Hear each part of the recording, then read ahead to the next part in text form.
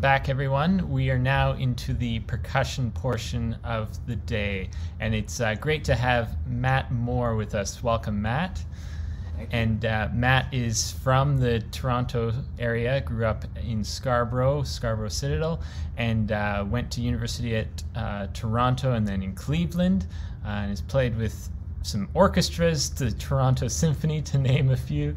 I actually went to school with Matt at U of T, and always saw him in the practice room while I was, going to Tim Hortons or something. So he's a very talented musician, and Matt's going to walk us through some amazing stuff on his percussion, on the kit, on the snare drum, some essentials, and then he's going to do some mallet stuff as well.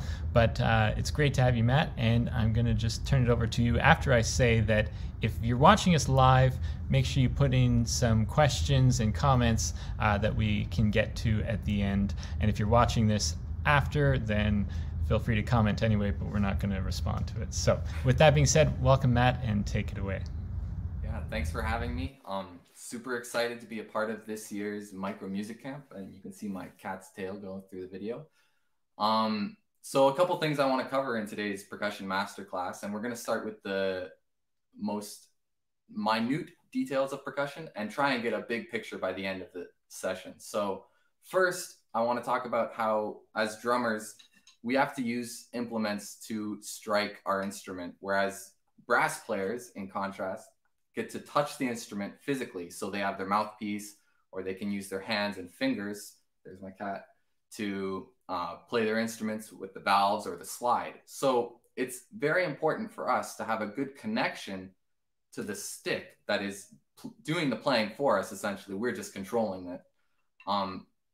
So something I like to do, and everyone can do this, whether you have sticks or not, is just to find my arms first. So if everyone could put both arms out, I'll just do one to show you what muscles I'm talking about at the time.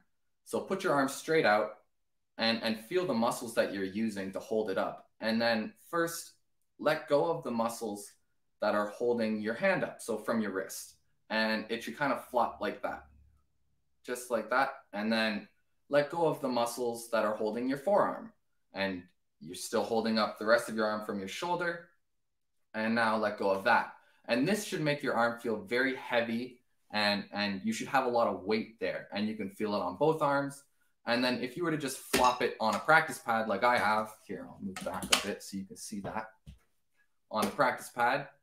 And that'll give you a lot of weight, a lot of natural fullness to your sound.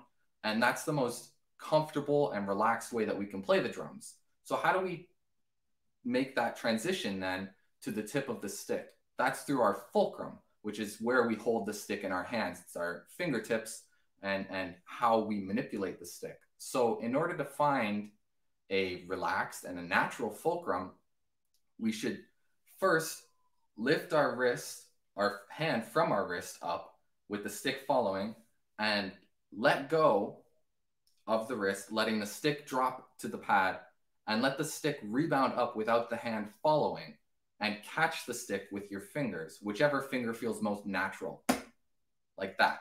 Again, just like that. And for me, I catch it kind of in the middle finger and a bit of the index at the back there, and primarily the thumb. Everyone's thumb is going to be active for this. That's how we hold things. And that's how we connect to the stick, and that's how we can use our weight of our arm that we just found to play the drums. So here we can use that fulcrum to then keep bouncing the stick just like a basketball.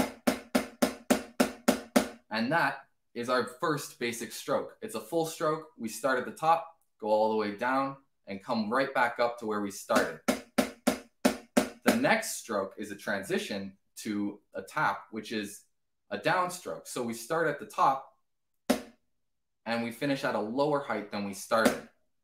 These are the first two basic strokes, full and down. And down gets us right into position for a tap stroke, which is just a lower version of the full stroke. It's a softer dynamic if you're familiar with dynamics, and we can transition through crescendos and diminuendos between full strokes and tap strokes. And finally, from the tap position, you have the upstroke, which starts at a low height and ends higher. So what's the point of these strokes? Well, they make up basically all of drumming.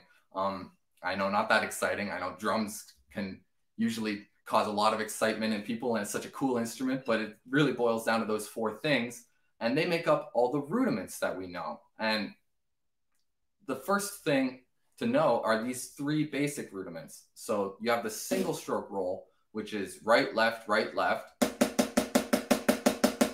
and that makes up almost all of drumming.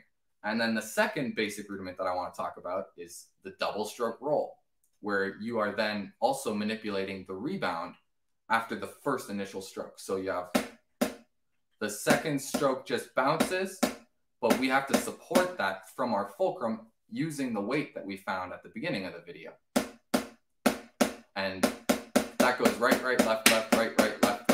And the important thing about this is that through the double stroke roll, once we get it fast enough, we can actually transition to a multiple bounce roll or a buzz roll, which is how we sustain a drum, which is used in almost all snare drum repertoire in Salvation Army and beyond. So we have the double stroke roll.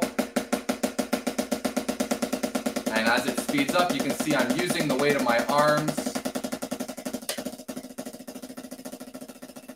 And as we get to this tempo, I can create a multiple bounce roll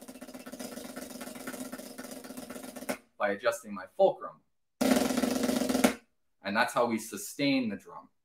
The third basic rudiment and the final rudiment I want to talk about today is the paradiddle, which does a lot of the different stroke types. So first we have our downstroke, upstroke, tap, tap, down, up, tap, tap. So right, left, left, left, left. And as you can see, that then starts to become more musical. We are not just playing one solid dynamic. We have accents, we have different stickings. It's not continuous. We have two different patterns happening, one after the other and repeating. So that kind of opens up the world of possibilities for stroke types and combinations and how we can use these to create better music. So how do we practice this? How do we use this information to become better at percussion, at drums, at being a better musician?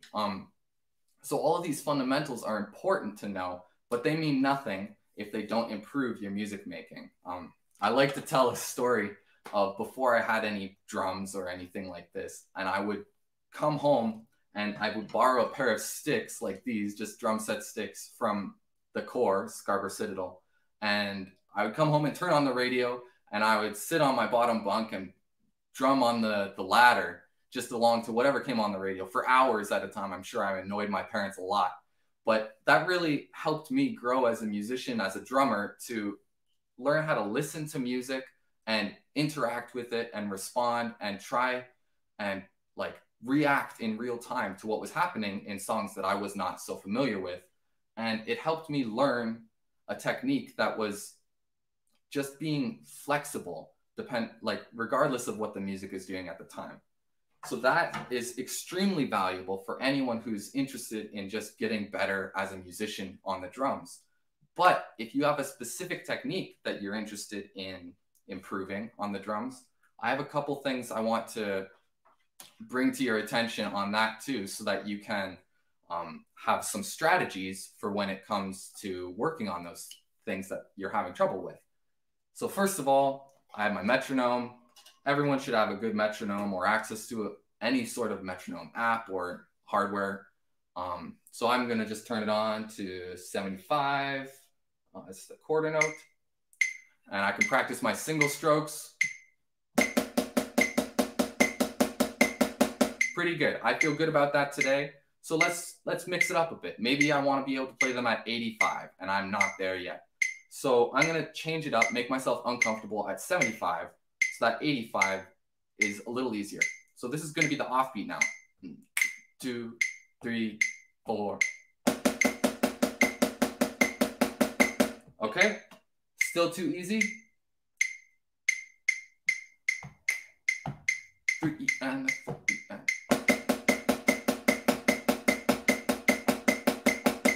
So that's the offbeat 16th notes. Okay, let's add some dynamics.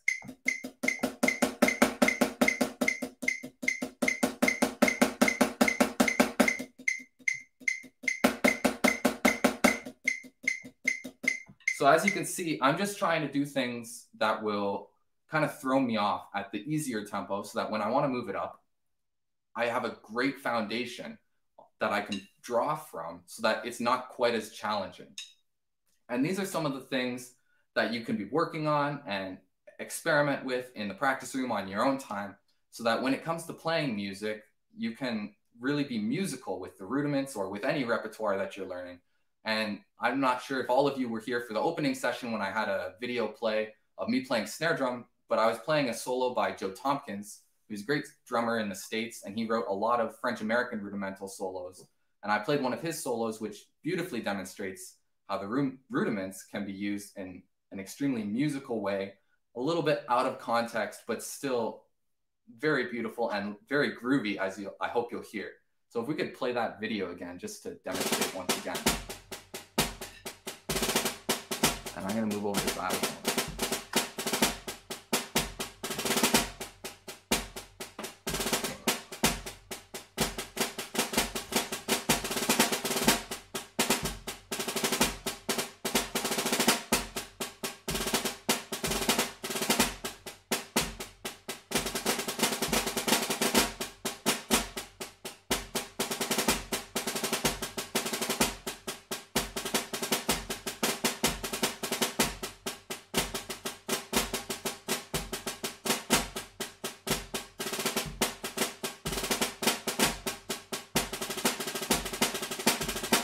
Double stroke roll. That's also just supporting the double again. So much of this is just the doubles again, there. Adding accents, dynamics, just things to make the drum sound as musical as possible and as expansive as possible, as something with only one pitch can be.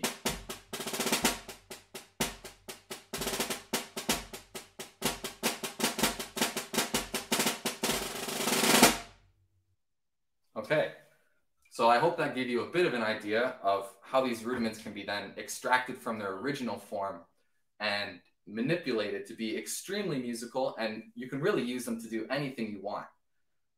Next, I want to talk about xylophone, which is an instrument very dear to me. I love playing the xylophone and any keyboard instrument. I started on piano when I was just 7 years old, and I didn't really like that, but xylophone is a lot more fun than that, I can promise you.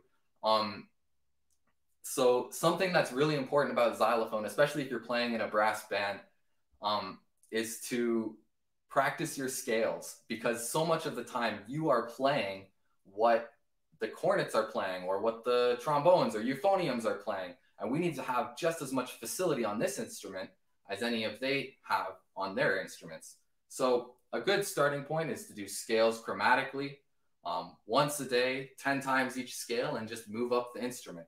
So even if you have a glockenspiel, this is a possible thing to do.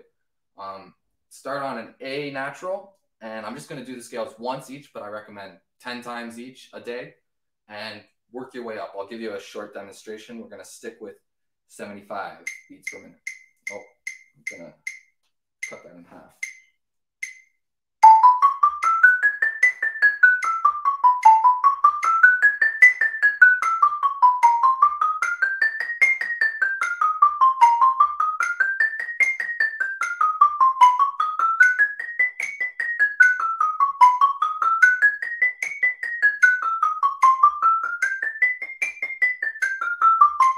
And so on. So while I'm doing that, and while I hope that you choose to practice this, really pay attention to how fluidly you can move up and down the instrument. It should feel exactly the same as on the practice pad, but just with some lateral motion and motion this way, up and up, like on the accidentals, off the accidentals, up and down the scales. It's not that complicated. It shouldn't be scary. And you could practice it this slowly, and you will see improvements in 1 week. I promise you. Just don't do this anymore. Like, we don't need to do this. That's very even at that tempo. But if you had to play something with the cornets, I'm assuming it's going to be faster than that. So it'd be good to be comfortable doing the scales with both hands so that you can create a more fluid motion, a more fluid sound, more legato sound, and kind of match the cornets or whatever other brass instrument you're playing with a lot more. Okay, now let's transition over to the drum set. I have a comment. So talented. Oh, thank you, Mark. The drum set is really an instrument that is accompanying. I know as drummers, this is an instrument that everyone loves to play. It's just such a like it brings back your caveman like desires to just hit things. But regardless of how fun this is, we have to remember that the drum set is usually not a solo instrument. We are accompanying everyone else, and we can play with people instead of just feeling like we're less than them. We can be at an equal level, but we need to really listen as much as we are paying attention to ourselves. So I like to break this down into two different categories. First is preparatory listening, and second is active listening. So whenever I approach something on the drum set, I like to do the preparatory listening, which is listening to the songs that I'm going to be playing, and as many versions of those songs as possible, before I have to perform them. So for example, if I know I'm going to be playing like a song this Sunday, I'll try and find as many songs and I'll do like as many versions of that song, and I will really listen to what the drummer is doing. And each verse, does it change between verses? What do they do to get from the verse to the chorus? Like what kind of groove and style are they aiming for? It all comes back and boils back down to playing along to the radio, getting to know a lot of different kinds of music, and just becoming interested and invested in the information of drumming and the different styles and different characters that we can be. So once you've done that preparatory listening, you can then go to your rehearsal or your performance or Sunday service. And when you are performing or playing, you have to do active listening as an accompanist. So that involves listening to the rest of the ensemble, being aware of what the cornets are doing, what the piano is doing, what the guitars are doing, and what does that mean to you?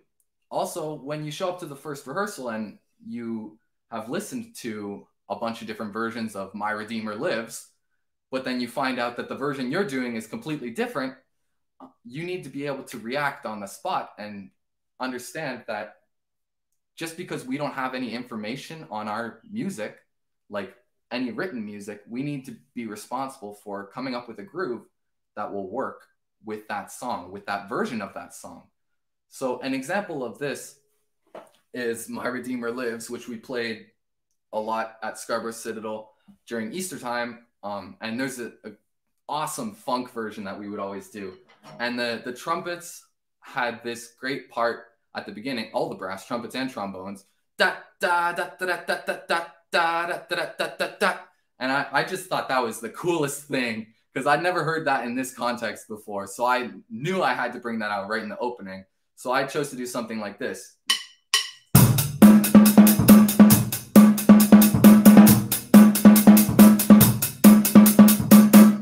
So as you can see, that's really basic, and it might be like, oh yeah, of course he would do that.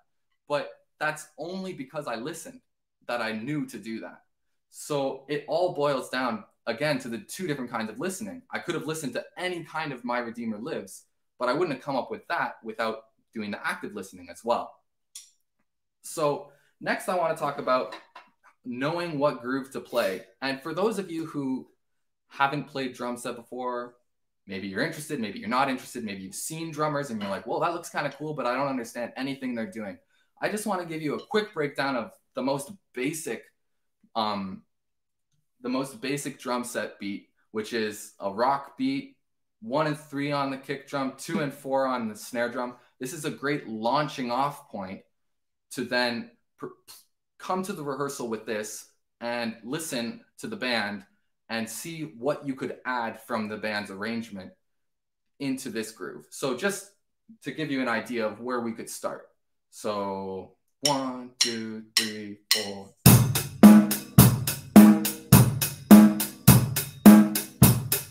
So you'll notice, sorry, I know it might be loud. You'll notice that nothing is tense, nothing is army. It's very light, very easy. I hardly have to move because this is such a constant motion pattern. So I think with that, you can then listen. Maybe there's like doom, ba-oom, doom, ba-oom. So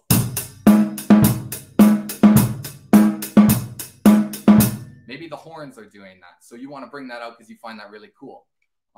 So that's something that will kind of get you started with this active listening concept. Just have an idea of something you can play, and then listen while you're playing that and try and incorporate the things that you hear and that you find interesting. Finally, I want to talk about fills on drum set in the context of the music. And that's the most important thing. I think fills should always be considered in the context that they are being presented in.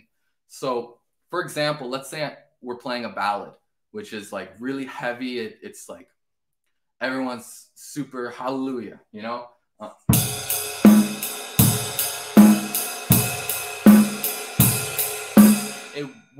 It wouldn't make sense to then go, it just doesn't fit in the context of the music because it's too fast, it's too like busy, and it has too much drive. So with that heavy groove, we need to have a heavy fill.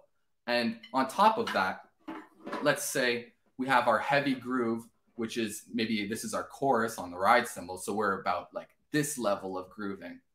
And then we're going to transition to like a quiet verse. So we need to have a fill that gives us that transition so that the band can then fit in to the next verse. That is how we can be the best accompanists in that moment. So an example of that, and it doesn't have to be complicated, is just this.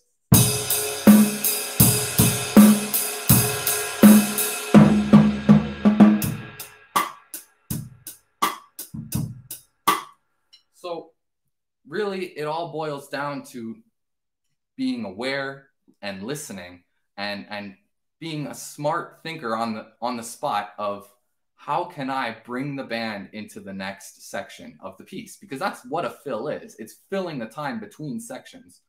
And an alternative version is, let's say we're playing an up-tempo song and the fill should drive the band into the chorus. So I'll start on the hi-hat and we're like,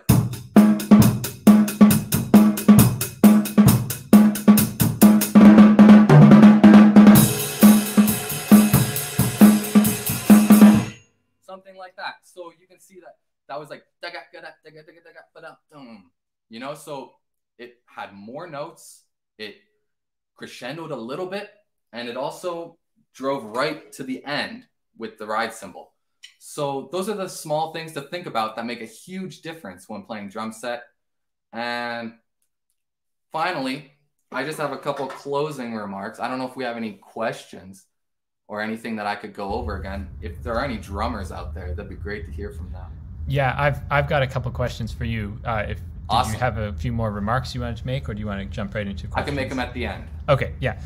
So that's awesome to just sit back and listen to. So you're talking a lot about listening and Yes. Being engaged in the music. But as we know, sometimes as a Salvation Army drummer in a worship team or a band setting, you also need to drive it because maybe the band will drag a bit. So do you want to explain your mindset when you start to notice that kind of thing? Yeah, okay, that's like a very big topic. So a lot of that is a push and pull thing. You don't want to run away from the ensemble because then you're not being a great musician. You are not really accompanying. You can provide rhythmic information by just being a little bit ahead of the beat. And that little bit will pick up after a while if the band follows you. If the band doesn't follow you, then I think that game is kind of lost a little bit in that scenario. Hopefully we'll work on that in rehearsal a little bit, but just little pushes at a time. And I think will make a big difference. Yeah, and so obviously as kids, you might be more drawn to, you know, playing the kit, like you were saying. That's the most fun instrument, people would sometimes say. So how do you balance, as a teacher, for example, how would you balance, you know, letting the kid try the drum set, but then also telling them, you know, well, this is why you need to practice your rudiments, because it, you know, leads into that. What's your approach on that kind of topic? I like to introduce kids, especially if they're mostly interested in drum set. I like to let them play drum set, because that's what I did as a kid. I played only drum set for the first like 4 years that I was playing percussion. And I got to experiment and learn how to play with music, and I found that that really informed me on what the drummer's role is in the music. And then when I hit roadblocks of, oh wait, I can't do that, I would then come and consult someone who was more advanced at the drums, and they would be like, well, you haven't practiced any rudiments.